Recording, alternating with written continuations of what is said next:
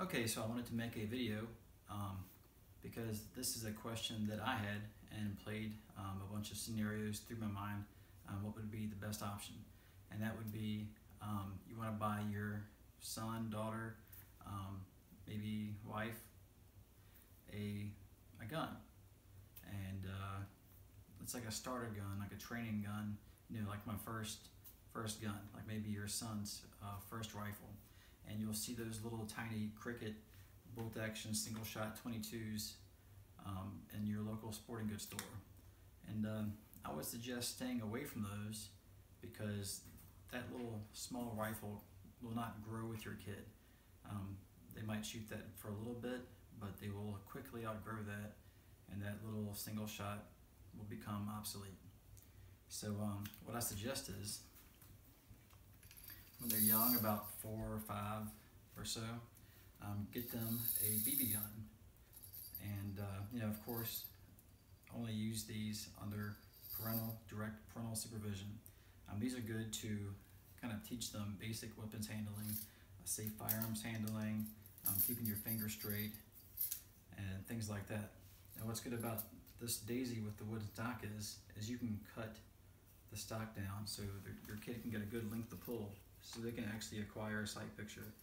Most BB guns still have like an adult, like regular man-sized stock, so the length of pull is too long and they can't get a good cheek weld and can never really see their sights and practice that part of shooting.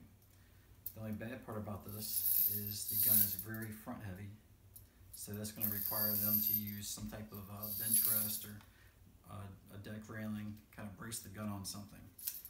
Another thing you can do to prevent this, cut a little angle back on the stock and maybe put some skateboard tape or something tacky there to help it kind of catch their shoulder, so they're not fighting their way to that gun and they can actually focus on you know, shooting the target and having a good time.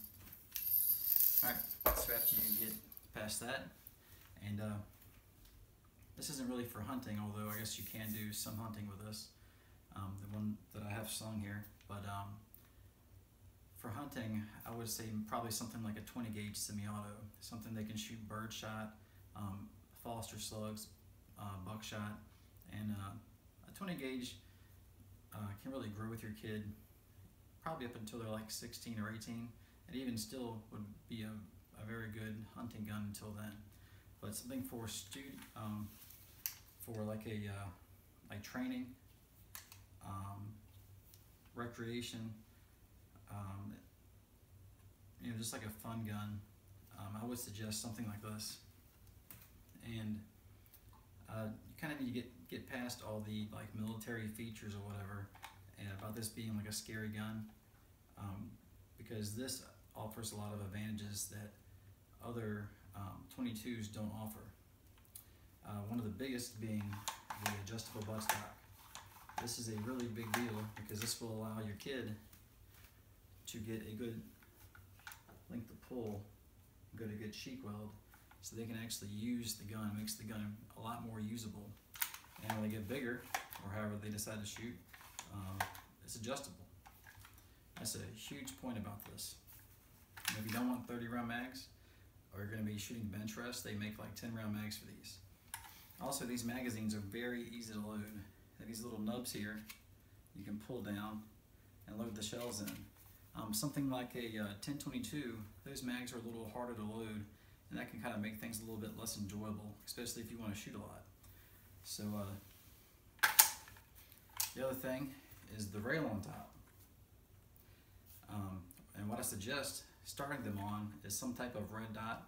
You can get something budget or put something else you got on there. And these came with these fixed sights, but if you're going to go like a powered optic, I would say either take the sights off or get some flip-ups. But this is also pretty versatile because you can go from something like a red dot to a like a 3x9, or Primary Arms makes a dedicated 22 scope that has a bullet drop compensator. So you sight it in at like 50 or 25 or 100, whatever it is, and it has bullet drops, so you can do your holdovers out to whatever the range is on that scope. That's a primary arm scope, and maybe about the same price as the rifle, but if you're going to be shooting out past 100 yards, 22s kind of drop a lot, so that would probably be a good investment. And the next thing I will look at putting on here, and what makes this useful, I think the newer ones come with a M-lock rail, so you would have to get the M-lock adapter versus the Picatinny. The next thing is having a bipod, and having a bipod on a rifle, training a young shooter, that is a really good addition. What this allows you to do is bench rest the rifle or have them lay down in the prone. That way they don't have to hold the gun up, they're not fighting the weight of the gun, and you don't have to worry about them swinging back and forth, muzzling you or muzzling you in the face or kind of doing something unsafe. This gives you kind of a more controlled environment. So you take your kid out shooting for the first time. I took mine shooting at 5, and he did really good and had good results. I skipped the iron sights. It's complicated, and I want the kid to hit stuff and have a good time. So get your length of pull set up so they can get a good cheek weld. A red dot's super simple. Get your bipod. You can get some socks or something to prop up the buttstock. Have it really close so you're not making them do a lot of work, especially the first couple times till they get used to this and comfortable. So I think that's probably the safest way, most efficient, is to have something just like this. All right, getting past that. Let's see. As far as after they're comfortable with this gun, and you know, they get a little bit older, and this gun's still useful. Haven't said it yet, but what this gun is a Smith & Wesson M&P15-22.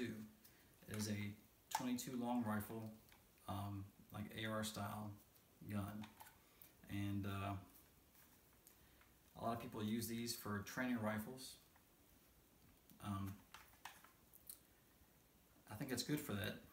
This is one of the few, I'm not sure about any new recent additions to the 22 market, but this one actually has a bolt hold open, so you can use your bolt release and get used to doing that. You know, practice that muscle memory.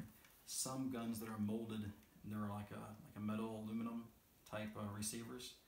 They don't have functional bolt releases or last round bolt hold opens. But this is useful for a training gun, and I use this to take out predators harassing my chickens. So I actually still use this, and this is a fun gun to shoot. 22 ammo is pretty inexpensive, and this is definitely something that I probably will never get rid of. Alright, let's see what else.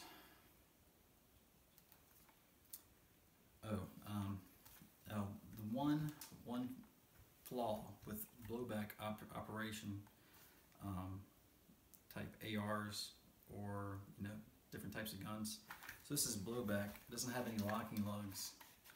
So some of these, I don't know if this is still the case with the recent productions, but there's no locking lugs that locks us into the chamber. So there's a potential to be able to drop the hammer on the firing pin and have that strike the round and cause out a battery. So that is possible with these. I'm not sure about the recent productions, but that is one type safety thing that could be a deal breaker for you, but I haven't had one of those or experienced one, but that is a possibility. Okay, so this is a solid buffer tube, so I added a Midwest Industries sling adapter. Try to keep it close to what I carry. You can see this side has the bolt release, magazines, and that's pretty much all I got. So if you're considering buying a rifle for your son or your daughter for their first gun, for like a sporting, recreation, training rifle, I would say get something like this, Smith & Wesson M&P15-22. I'm pretty sure that Palmetto State Armory had these with the M-LOK rail for $2.99, I think with free shipping. I think I paid $3.29 for this, but that was kind of when they were new on the market. And I actually got a really good deal this at the time. They were selling for a lot more than that. Alright, one little thing I want to throw in here at the end. I was thinking about getting my kid getting my kid his first pocket knife. So I got one of these Case side busters, or this may be a side buster junior. You know, something kind of non-threatening. I thought it might be, you know, a little safer. When I got it, this blade, you kind of have to open it with your fingernail. It's really stiff, and it doesn't really have a lock. And I don't like this because watch this. Push down on it, it will spring shut. So they get their little digits caught in there. It's pretty sharp. So when you're looking at a first knife, maybe you look at something easier to open, something that might have a safety lock on it, and of course, you know, use this stuff with parental supervision. All right, that's all I got. Hope this was helpful. And again, I know that I think James Yeager made a video on pretty much the exact same subject. So if you want to go over and check his video out, I suggest doing that. Oh, also on here, this is like a little Magpul, what is it, a rail sling attachment. But they're like, I think 19 to 29, probably 19 bucks. You get these. This is a little 22. So you really don't need to spend that. You can get these for like $9 on eBay. And while I don't like buying copies, this rifle doesn't really rate a Magpul part for that. I mean, you could just use a piece of 550 cord like I did for a while and tie it around here. But this also is a light gun. It's not quite as heavy. If you are using this for a trainer rifle, you just got to realize you're not going to get the recoil impulse. You're not going to get the weight of a real AR-15. So you're not going to get that like kind of 100% real type training feeling. And it won't really help you train with recoil mitigation, stuff like that. So just be aware of that. But another thing that I think these would fit a good role for is something like, say you have a grandparent that doesn't have a ton of firearms experience, but they want a home defense gun, some type of rifle, something that they will be able to shoot accurately and actually use, something usable. Now most old ladies aren't going to be great with a 38 Special snub nose. Those things, the triggers are a long, hard trigger pull. It's tough. It's not going to be easy for somebody older to pull. The recoil is going to be hard to control. Something like this with maybe a little tape switch or a light on it, or just like this, they can hold up easy. They have 30 rounds, which this good enough is a pretty good, I guess, deterrent if somebody were to see it and not know if it's real or not. But well, this may not be a first choice for a home defense gun. For somebody smaller stature, recoil sensitive, stuff like that, this may be a really good option. So that's all I got. Hope this was helpful, and have a good night and be safe. And always, with your kids around guns, make sure they are supervised, direct supervision.